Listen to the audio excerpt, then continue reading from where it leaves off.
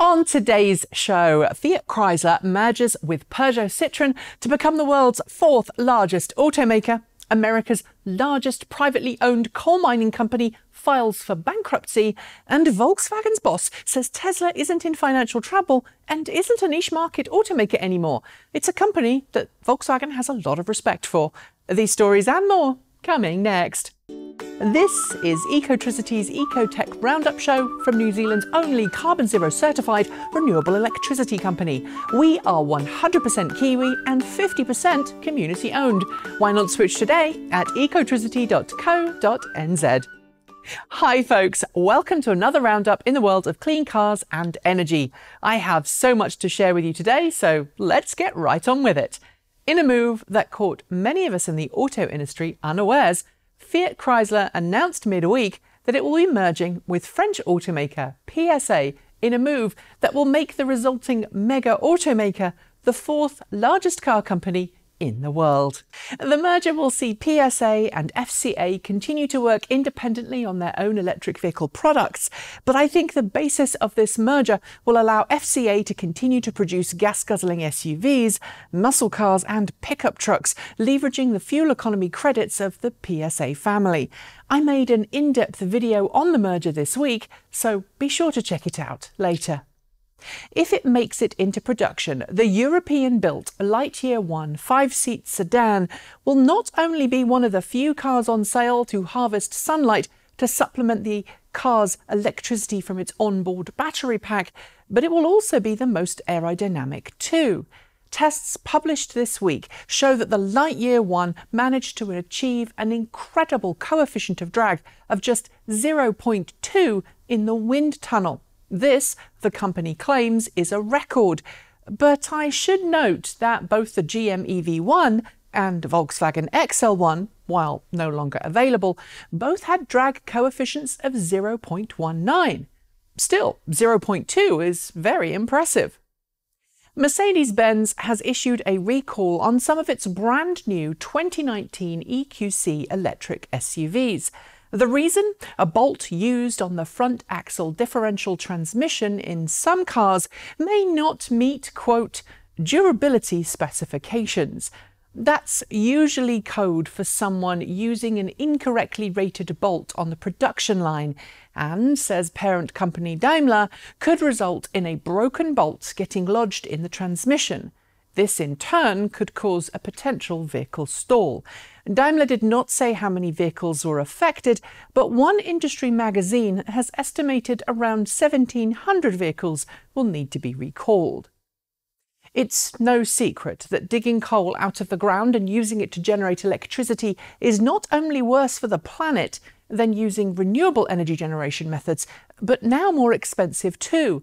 And this week, Murray Energy, the largest privately owned coal company in the United States, filed for bankruptcy protection. At the moment, the company, which I should note is owned by a major donor to the Republican Party, is seeking to restructure, but it is the 8th coal company in the US this year to run out of money. While I'm glad to see coal die a quick death, I really hope that those who are currently working for the company get a chance to retrain in cleaner, greener energy jobs. For a long time, industry analysts and some Tesla fans have called Tesla a small, niche company. But in response to a question from a reporter at a recent event, Volkswagen's CEO, Herbert Diess, stated that Volkswagen takes Tesla very, very seriously indeed. Quote, "Tesla is not niche," he said. Quote, "The Model 3 is a large series model and they are one of the biggest manufacturers of electric car batteries. We have a lot of respect for Tesla." It's quite a change to hear this from days of old where previous Volkswagen bosses not only scoffed, but criticised Tesla's achievements. It also shows how seriously Volkswagen is finally taking EVs. The UK city of Bristol is well known for many things. The first female doctor, laughing gas, and of course David Prose, aka Darth Vader. But it's now going to be famous for something else entirely, becoming the first UK city to ban diesel-engined vehicles. Set to take place in 2021, the ban will completely remove all diesel-engined vehicles from Bristol city centre.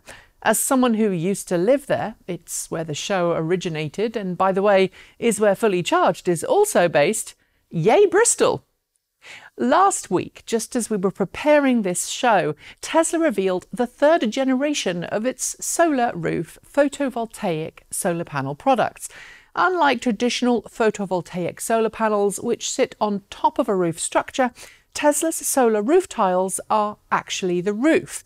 When used to replace an existing roof structure, Tesla says they are cheaper than replacing the roof with standard shingle and then adding solar panels on top. But how cost-effective it proves for you really does boil down to your personal situation, plus how likely it is that you're going to be able to take advantage of full tax credits for photovoltaic solar panel installations. There's a video coming on this topic next week. Continuing its drive towards fully autonomous, hands-off robotic taxis, Waymo has begun offering limited rider-only trips in Phoenix, Arizona. This isn't a fully public service yet. You will have to apply and be selected to make use of the service, as well as sign a non-disclosure agreement. But the fully robotic taxi service gets Waymo one step closer to running a fully autonomous, human-free taxi service across the US. In addition to the new program, Waymo says it's now testing fully autonomous trucks using that same autonomous driving software and hardware in collaboration with Peterbilt trucks. Trucks will be driven in Michigan, Arizona, and Georgia. Trees are important. Not only do they look beautiful, but they also help clean the air we breathe. But with global deforestation at shockingly high levels, many organisations are now working on concerted efforts to plant new trees around the world where they're needed. One such effort is in the form of Team Trees, which this week got a 1 million tree or $1 million donation from Elon Musk. Team Trees has set itself a goal of planting 20 million trees by January 1st, 2020. And we've personally just donated 100 trees to the programme. And from now on, when the team on this channel has to fly somewhere, we'll be digging deep and helping Team Trees plant even more. The world's oceans are in quite a state, thanks to our addiction to plastic and our inability to properly recycle the stuff, and it's led many organisations to try and clean up around the world. This week, we saw the latest in the form of the Ocean Cleanup Project, which has announced it will put interceptor vessels at the mouths of 1,000 of the world's most polluting rivers. Each interceptor vessel is fully solar powered and has onboard batteries so it can operate around the clock. Its goal? To scoop up debris from river and stopping them from polluting the oceans before they get there.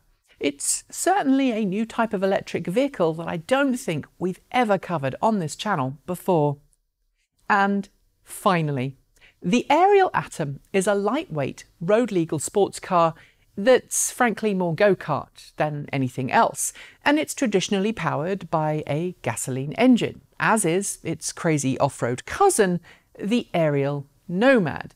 But Tier 1 parts supplier Borg has just taken a bog-standard Ariel Nomad and fitted it with its own electric drivetrain and battery pack in order to demonstrate its newest offerings in the EV space. The result? Well, it's an off-road, go-anywhere racer that looks absolutely stunning, goes like stink, and is 100% green. There's nothing more I can say right now. I mean, it was my 40th birthday party. There's nothing more I can say. I mean, it was my 40th yesterday, so how about it, Borg? No? Oh well. And on that fantastic story, I'm going to say goodbye. Don't forget to like, comment, and subscribe. Tell your friends about the show. And if you've got feedback, please do send it our way. Make sure as well that you hit the notification bell so you don't miss out on our next episode. And while you're at it, why not switch to New Zealand's only carboNZero certified 100% renewable electricity company.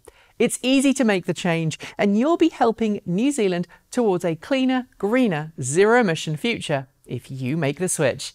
I'll be back soon with a new episode, but